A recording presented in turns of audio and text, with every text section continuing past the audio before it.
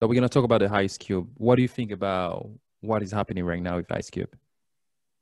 See, personally, I feel like Ice Cube has the right idea because Ice Cube, he understands that like no matter what happens, Donald Trump is the president. So if you need something done today, he is in a much better position to help. And when it comes to like the contract for Black America and the thing that he's trying to do, I feel like he's right to do what he's doing. Basically, like going to work with whoever is Yeah, willing but to people are saying work with him. you cannot try to work with a racist person. Somebody don't actually respect black people. Somebody don't, you don't care about black people. Somebody's racist. How can you try to even expect anything good for him? Personally, I do believe that Trump, or at least his policies, have been racist. However, I also believe that he needs votes, right? So as a politician who needs votes to win, he will obviously be willing to work with people. And when it comes to like the idea of how can you work with the racist and things like that, at the end of the day, this is not the first time that Black people have been hated, and it won't be the last time as well. So if you wait for the whole world to love you before you start doing like things you need to do, obviously you're gonna wait for your whole lives and your lives of kids and like your grandkids. You can't wait for everyone to love you. But if you feel like doing a certain thing will even help you take one step further to like the good of your people, you need to do it. So saying that he's working with racists and stuff, because Nancy Pelosi is not better. Joe Biden is not better, especially if you bring their records on Black people. So Yeah, but black people don't understand it actually. People, they just like a lot of people actually they don't see things that way. And see, it's the same thing. That's what I was telling you about like you gotta find like what you actually good for you in terms of like your what is your profit? What are you gonna get out of it? It's like the thing is like 50 Cent. He was against Trump, and now the fact all the money, the taxing, and everything, it's gonna affect his money. Now you don't think about the Black Lives Matter anymore. You don't think about the racism anymore. You just like think about his own money. Like, you know what? I'm not gonna go for this guy because they're gonna affect my pocket. And this is what I was telling you at the start. Like when it comes to that politics, they're all dirt, but people have to go for whatever they feel like, yeah, gonna however, they're gonna get something out of it. Yeah. yeah, but the thing with 50 Cent is to me is different from Ice Cube because for 50 Cent it's an individual thing. So that's why I was trying to Yeah, tell but it's like individual, but the other guys. you have a like a big impact. When somebody like him says something like that, even the president actually he put it on his Facebook and on Instagram, everything, because it kind of gonna make a lot of people kind of switch the side because it's like, you know what I mean? It's a They're big not gonna thing say it's crazy, but for they're gonna start, people gonna start having those conversations, start thinking. it's a big thing for Trump, but how many 50 Cent fans make more than 450,000 a year? Not many, are they? No, not many. But Exactly. So 50 Cent is speaking for himself. But when they cut those taxes for the rich people, the 1%, it's not going to help a guy who works in Burger King. It's not going to yeah, help a guy who like works a day shift or a night shift somewhere. So when 50 Cent, like when he does something like that, to me, I find it a bit selfish. yeah, But it is. For Ice Cube, it's not selfish because like he like I don't know what is in the contract for Black America, but I assume that it's to help a large amount of people. But for 50 Cent, it's for himself, Yeah, but the thing, and the what 50 is and the doing, what the 50 is doing, 1% as well. yeah, what 50 is doing, you look, you only touch the money side because this is the part that you actually affect him. But the poor people, they might find another things that actually can benefit them in certain way. That's what I'm trying to say to you. So people choose whatever they choose is not always because somebody is white or somebody is racist. It's because of what they're gonna find out of it. No, no, no. It's not that. But that's the reason why you see a lot of people been voting for Democrat for many years. But they've been doing that without even expecting anything. Just like for them, it's just like in the mind, like they're on our side. That's what I No, believe. but the way that Black people came to vote for Democrats, it's not because they did nothing for them. Democrats are the only people who gave Black people the right to vote. I didn't know Yeah, that actually. yeah, because the thing is, give me 1 second.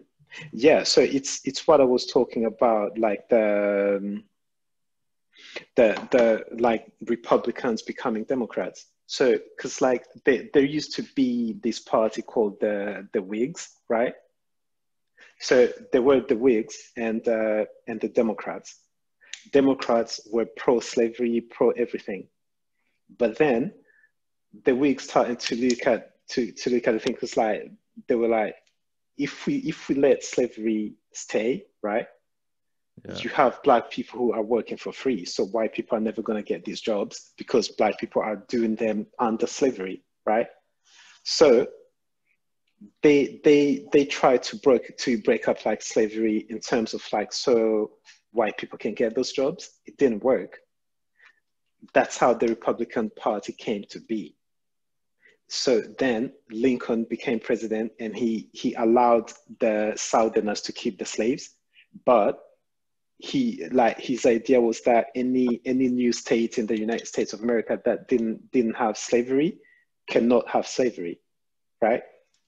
Then what ended up happening, the like 11 states from the South, they decided to like break away from the Union.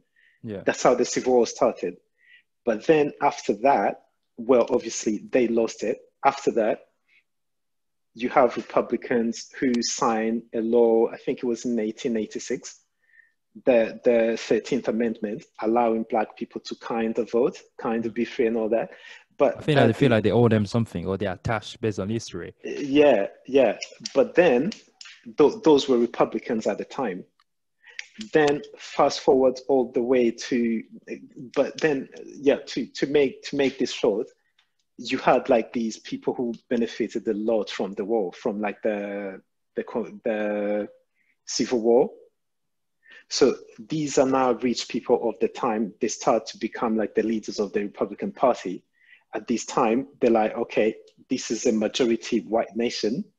It makes no sense for us to keep fighting for Black people in a majority white nation. So they kind of forgot Black people. Fast forward all the way to the 1920s with the Depression in America. A Democrat comes in power. What was his name? FDR, Roosevelt. When he came in power, he started to allow the federal government to be involved, to start things like the social security and all that, which is where these Republicans started to say, oh, this is big government. This is where the term big government that Republicans keep using come from in the 1920s. So they oppose everything that can help the people, all the way to the 1960s, where the civil rights again come back. Now, all this time, Black people have been Republicans. But in this time, you have a guy called Jerry Goldwater, he was the Republican nominee who opposed. Damn, you know a lot about this, man. He got all the names and everything. Yeah, so this guy, I know he you don't was live the in one. America, as I say. This is why I was telling the guy, like, anything I say, you can look up. It's Yeah, not an because we opinion. live in a So different time now. You yeah, know, I so think people just get when offended when people get offended when you don't live to the country and they feel like you know much, and sometimes it come across like, like when people talk about Africa, whatever. It's yeah, like but like me and you, we know if better when it comes to Africa yeah, than certain but people. But if something is public knowledge, you can't just be like stating your opinion instead of facts. So this guy Goldwater, he's a Republican. He's running against Lyndon B. Johnson. He's trying his best to keep Black people from voting, right? He opposes the Bill of Rights, which would allow Black people to vote. And he keeps saying that it would be big government, like bringing like big government into the people's lives.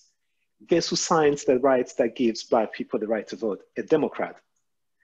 This, Lyndon B. Johnson, which made now all Black people flip from Republicans to Democrats. And then you have the Democrats in the South become Republicans because Republican now is the place that hates Black people. So that was, if you can look it up online, it's something called the political alignment of the 1964. That's how Black people ended up becoming Democrats all this time until now. So when people say, oh, Black people vote for Democrats and they don't give them anything, they are the ones who gave them the rights to vote to begin with. And all this but the time. thing is, that was that time. But the thing is, things are changing right now. They give them the right to voice, but maybe they give them the right to vote because they want to send people to empower the party. And that's how it's working as well. They give them the right to vote. And now those people, like, because believe it or not, look, they vote for like 80% of Black people, like, they vote for Democrat without even thinking. They just because we do it all the time. And the other side is the enemy, and that's how it works. And maybe that was the reason why it was worth for them giving them those right to vote. You never know. That's why today they're so attached to them.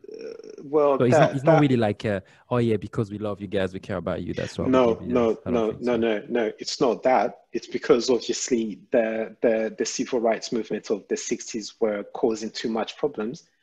And when you add the Vietnam War and everything, like, they had to give Black people something. Yeah. So it's not out of love. The same way that when Republicans freed slaves, it was not out of love. It was so that white people can get those jobs and then they can pay them. Yeah, so I'm not saying Democrats did it out of love. However, this was what made Black people flip to the Democrat. But as you said, things have changed. And at this day and age in 2020, people need to ask for more. They need to be like icecube and say, yeah, either my vote has to count for something. And I understand it, but I don't see how this whole thing is going to end anyway.